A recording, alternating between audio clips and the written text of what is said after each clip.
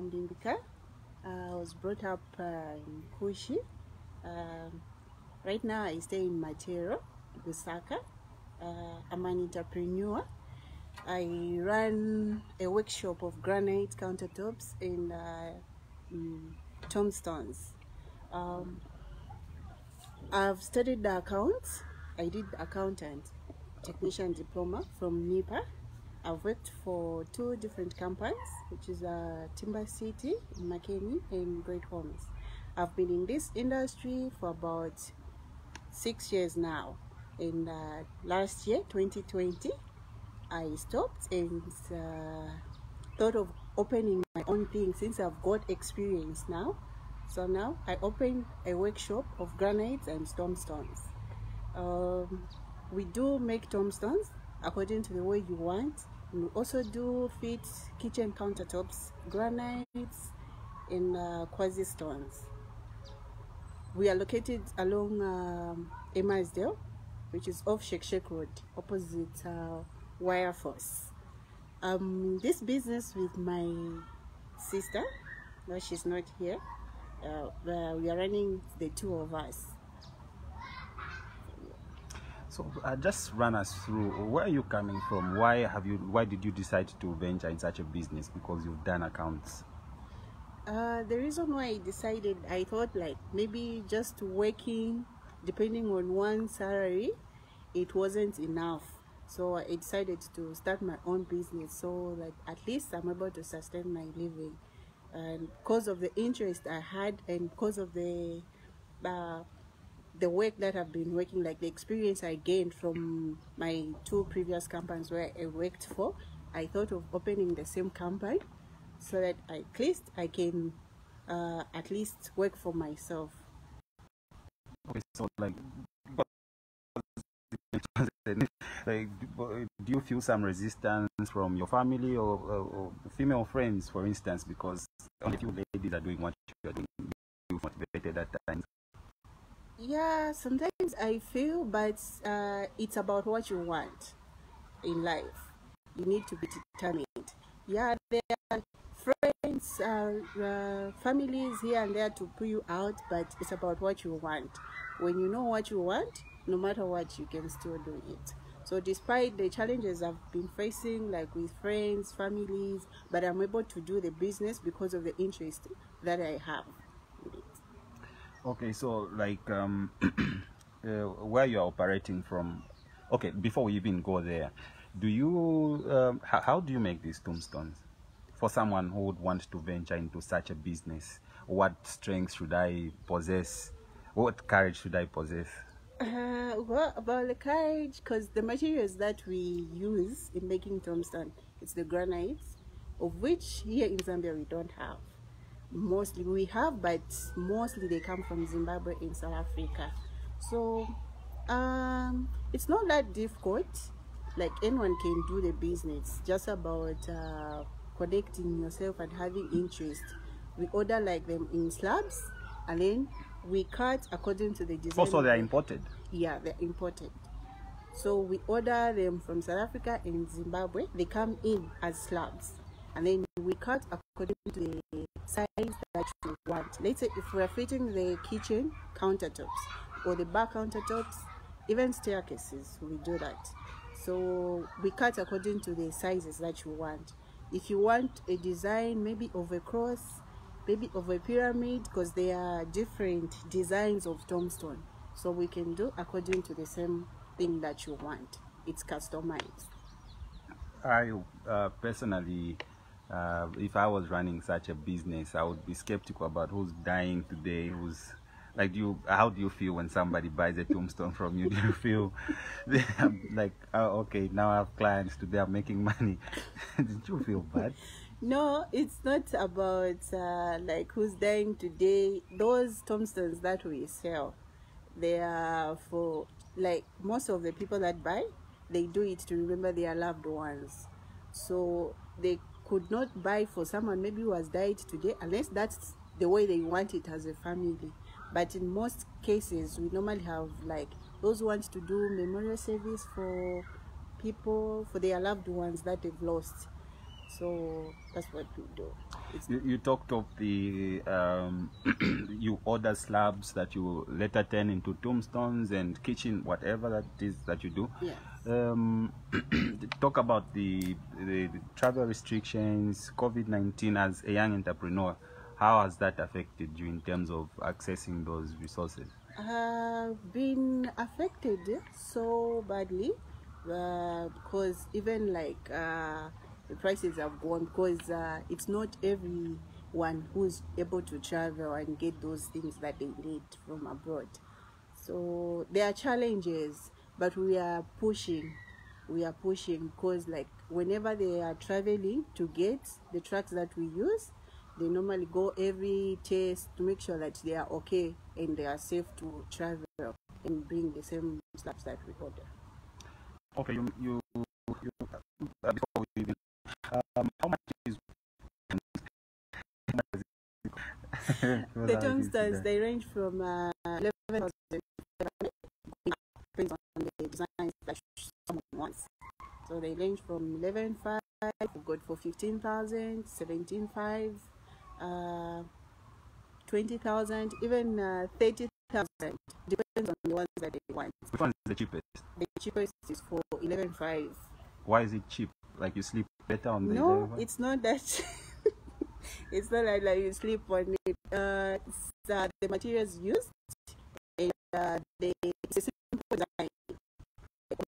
We put that as a cheapest so that everyone can afford. It's not everyone who can go for a fancy or like a modified tombstones. So we've put it at 11,500 as the cheapest so that at least everyone is able to afford theirs. Lawrence is here. She's asking how we are able to respond to that later on when you will be able to advertise. So then how much is the cheapest tombstone? You just say the 11,500. Okay. Yes. Let's talk about the kitchen unit. Yes. And how do you separate the two? We separate some material, as in granite. With the kitchen units, we do according to the sizes. Like we cut from the slabs, then we polish according to the size of the kitchens that they want. Yeah. We do customize, like according to the way someone wants. And of course, they come in different colors. We've got variety colors of granites, about 8 of them.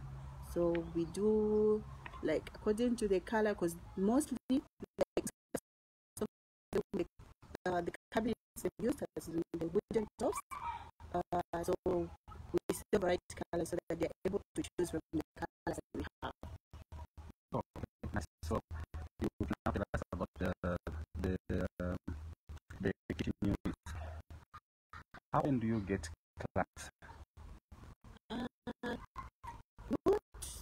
Like with the Okay, when do you get more clients? The tombstone business or the kitchen unit business? like at the moment, I would say the kitchen units business, they are more clients because like everyone they are building like almost every day they want to do kitchen units. So we find that most of the clients they are coming from the kitchen side compared to the tombstones. Tombstones, it's unless when someone is doing the memorial, that's when you have the client. Okay, so like in a week, how many tombstones like people are not dying anymore? Like in a week, sometimes it can even go maybe even 2 weeks. But in a week, like so far, because we started the business recently, in a week, maybe about those ones to do quotations, they are receiving about 2, 3, 4. And then maybe in a month, we're able to sell about 3 or 4 tombstones in a week. That will cater for your rentals. Yeah. So you need which one works better for you, spending time at work or doing what you do? This is the reason why I had to leave work and start my own thing. I would rather spend my time doing my own job than working for someone. Are you empowering any more youths? Do you see yourself empowering many women inside of business? And what form of resistance you receive from young people? Yeah, just in those lines. Like you want to empower someone and you tell them, oh, we also make tombstones. See what I mean? What sort of resistance do you get? Of course, there is. What I can say on that one, so far I've been inspired about two who are like willing to start the same business. As I said, it's about what you want and the interest. You know, doing business or being an entrepreneur, it's not about what you've studied. It's about the interest you have. They say with business, you need to do what you know better. So with me, since I had worked before in the same industry that was dealing with the same things, so I thought it was easy and better for me to do the same kind of business because I'm like originally I know about it. So like with someone who would want to do the same kind of business, it's not that hard. All they need is to be determined, stay focused. Of course, there are challenges. There's no business that doesn't have any challenges. There are challenges here and there, but they just need to know what they want in what they want in life, what they want to achieve. I know something is able to bring you something achievable. Then I think it's okay. Let's go back to the tombstone business. You feel like ever client come to you and say, wow, that tombstone you made awesome, or it's just like sorrows and memorials. You do someone just tombstone that you give. I've heard about so far about some clients who to appreciate our service or what is tombstone that they had worked. They were very happy to money and they appreciated it. And the same way they told me they actually motivated me like, no, we can do more beyond what we're doing now. When was the last time you disappointed the client? Disappointing a client. Are you telling me you're like, in that one? Throughout. No, we may disappoint them in terms of maybe delivery period, just in case of maybe power interruption because of the loading and maybe too much workload, so maybe we feel bad. We make sure that we deliver things at the right time. So in the wake of COVID-19, you've had more kitchen units than tombstones? Yes, we've had more kitchen units than tombstones. Someone would want to know more about you in terms of your locations, where you found, everything about you. If you have social media handles that would want to put out your time to market yourself. Okay. They are located in Masdale. That's off Shek Road. And we are just opposite, direct opposite where that's where our workshop is.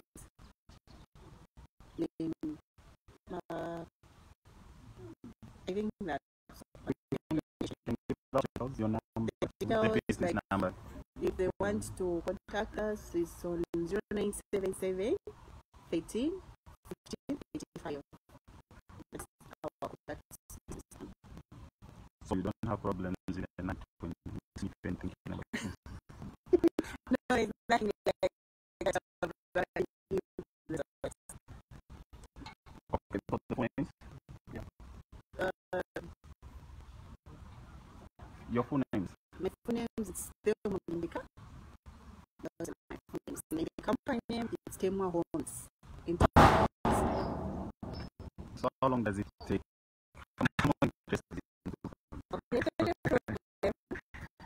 So okay, you're dealing with this masculine job, for lack of a better term, because there's more guys into this than women.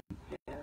So your environment, are you the only one, or you have other competitors that you get to deal with? And what kind of competitors do you have? Are you scared of competition? A lot of competitors, especially in our location. A lot of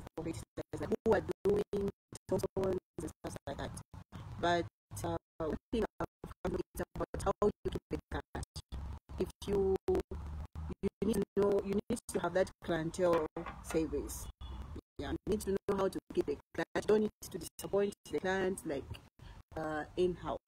Despite having too many competitors, but with our clientele system, we are making that we keep the clients that we have. No, but look, I wouldn't want to go back to buy Tombstone. I wouldn't want. You see what I mean? I would, as a client, I wouldn't want to go back. Anyway, what was that? Yeah. So how long does it take for one Tombstone to be done? One Tombstone, we're able to do it within 5 days because of the writing and the printing and stuff like that. How do you print them? You have machines? Yes, with the machine that is able to invoice on the Tombstones. We have big, you know, companies that deal with this.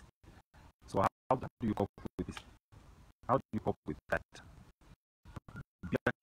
Don't you see yourself there? How many clients, how many employees you have? At the moment, I've got about 3 men and 1 assistant. Also, you like the CEO? Yes. Oh, okay. What about your challenges? Challenges that have been there, especially in this time of COVID. The business is a little bit slow. Workers, those are the challenges that we're facing. Like, we need to put more effort to get the clients so that at least you are able to of course be able to import more stock. I'll get back to clients. You go to the cemetery and say, don't you feel like having a memorial? Like, it's so you buy stuff. No, like in most cases, what from the first Tombstone that we had done, we had done like 2 Tombstones. So we were able to get recommendations, like someone recommended us. So then the other ones did, and then the other ones recommended. So it went like that. So that's why it is good to do a good job, so that at least you get recommendations from the clients. So like at the moment, because the page it's a little bit small, it's not yet boosted. We are getting clients from the jobs that we've done, like they are recommending us. Oh, okay, yeah. Nice. So, do you feel like empowering any more, like a group, a bunch of people to? Do you see this company growing? You haven't told us when it started. It actually started in September 2020, on 5th September. That's when we started the operations. We just actually have a workshop, an office. It's not yet done. That's when we are working on that. So it's just a workshop. And I've seen it growing because from the time we started and up to where it is today, at least there is a good response from clients, both from those who need tombstones and those who want to do kitchen countertops, those who want to do staircase. At least we are receiving good response. It's not like the way it was when we started. When we started, it was a bit different. We only had one client in a week. Sometimes we could go maybe 2 weeks without a client. But for now, at least the response from the client is quite good, especially from the kitchens. So, Janet is saying hi. They are watching from Chimbola. Thank you. Hi, Janet. Yeah, and so have a new officer saying in the future is need to, this is winding up your remarks and go to action for the young who are watching right now. Okay, I just want to say thank you for giving me this opportunity, like to advertise, to working with you. Wait, before we even go there. How do you balance love and work? Let's not talk about that. Let's not talk about that. Okay, all right, okay. Love is different from work. Yeah, okay, cool. but still, how do you balance that?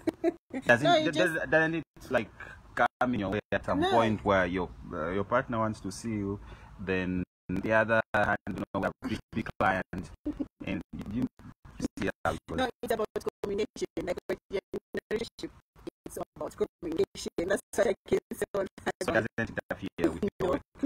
All right,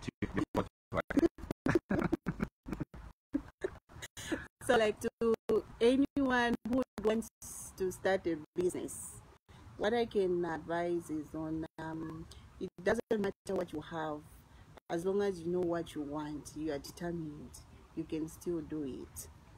Like you can do anything. All you need to do is to put yourself together, get focused, be determined, then you can set everything, then you start. Alinani Sitwala says they're watching from Sinazongwe. Thank you. All right, thank you very much, Thelma, for joining us on the Smart Youth Entrepreneurship segment. Perhaps you can give us closing remarks, or you just did? Yeah, I just. All right, thank you. Thank you very much. Looking forward to interview next time with your